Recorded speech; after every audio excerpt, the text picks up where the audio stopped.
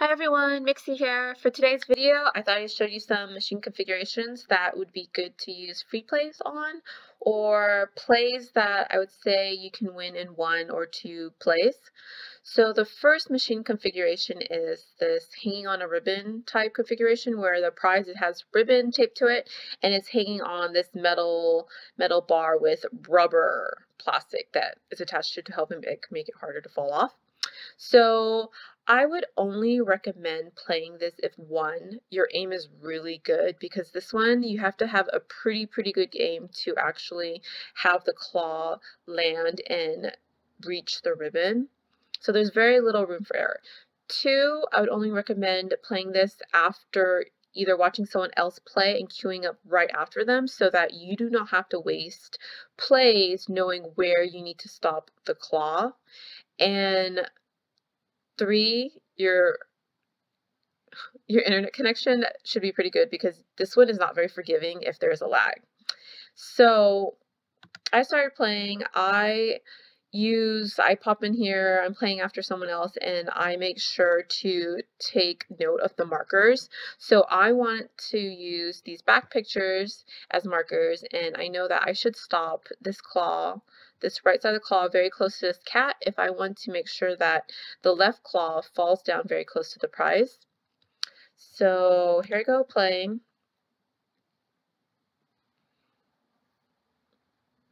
Okay, so here I go. I fall down, I go very close, I even hit the bar, and it just snatches against the ribbon and drops the prize. So that was pretty fun. And usually what I find is that people actually drop out of playing for this prize because if their aim is not really good, then they're just wasting their time. So even though you can queue up and be like fifth in the queue, it's still possible that all the people in front of you will just drop off. So for the next machine configuration is this one. So it's the multi-parallel bars. So I popped in here and I noticed that one, the spacing of the bars is pretty good so that the prize could fall down pretty much without any issues and not have to take like a whole bunch of like poking and jabbing to get it down. And two, I don't know if you can tell, but this pom-pom purine, the front of the pom-pom is actually like hanging off of this bar, maybe like, I don't know, a few centimeters, an inch, and that makes for a good sort of like possible of having the prize flip over and in between these bars. So I come in here and I'm like, okay, hey, let's try flipping this pom-pom purine over. So I go and aim toward the back half of the prize to just lift it up enough so that it could fall forward. And there it goes. It's always fun when you kind of find the claw strong enough to lift the prize and it's positioned well enough where you can just fall forward. Okay, this one. Okay, so this prize, I popped in here, saw these Tuxedo Sams. I saw they were like pretty well moved around, and that you'll notice that when you have a prize and it's a really big prize and it's evenly weighted like Tuxedo Sam, it's pretty much like not like an even weight like a cinnamon roll where like cinnamon's head is like a lot heavier, is that when you have like a strong claw and a very even prize, then the following scenario can possibly happen. You do a center lift in the middle and it will completely lift the prize up, and when it falls it will bounce out, which is considered a win. So those are always kind of fun, these ridiculously strong calls. Okay, so I popped into here. This is actually a very recent prize that came out about a week ago. And I was like, hey, no one was playing this. And I was like, prize A is sitting up. That is usually a red flag for like, this is probably a strong claw, because how in the world can a weak claw sit up a prize that, this is actually a pretty big prize. I think it's pretty heavy. So I was like, okay, so let me try and win prize B and flip it over the bar, even though there is this front bar, but it's still possible to flip it over this because this front bar isn't super high. So I go after prize B. I'm like, okay, let's aim slightly midway, a little bit toward the back so that I can lift it up and fall forward. And up. So I don't know if you saw, but it looks like the front leg hit this front bar and it was a little bit too close, so it didn't want to fall forward. So at this point, this is my second move, and I honestly probably should have given up because it's not straight anymore. Usually if the prize is not straight, it becomes maybe impossible to actually flip forward, especially with this blocking bar.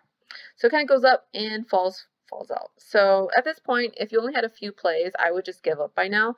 But since it was actually a very strong claw, I just kind of kept playing because at this point, if you notice, the head of the prize is actually falling already. So I just had to move this front part of this prize right so that the back would fall through the bars. So this is my third play. I was like, oh, let me just win this and then wait for a restock.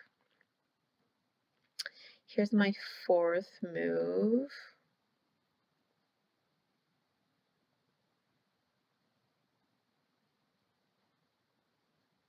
So, strong claws are so wonderful. It would have taken so many plays with a weak claw. And then here's my final move. It's almost falling. Just gotta move it a little bit more to the right.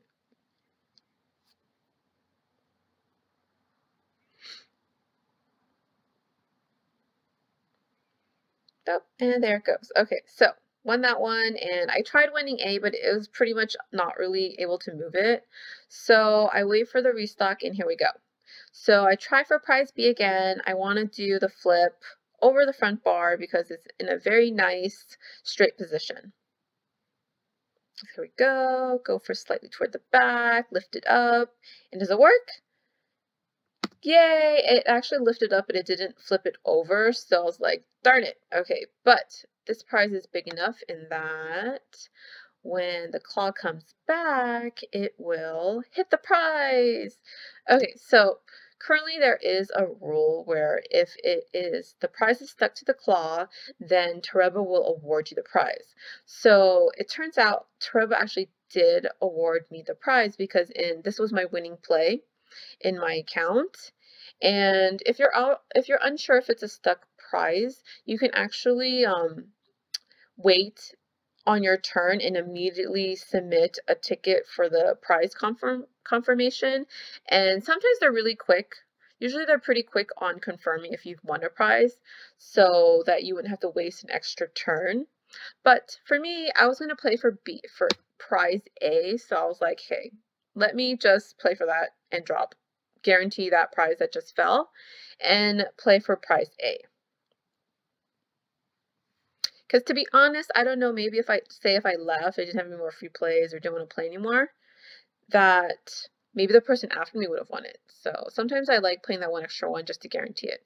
And if you see here for prize A, if I go back here, if you notice, it was actually facing the other direction, so its center of gravity was different. Like, I think either its head was heavier, so that when I lifted too far close to the front bar. I should have lifted it a little bit further back so that it would fall forward.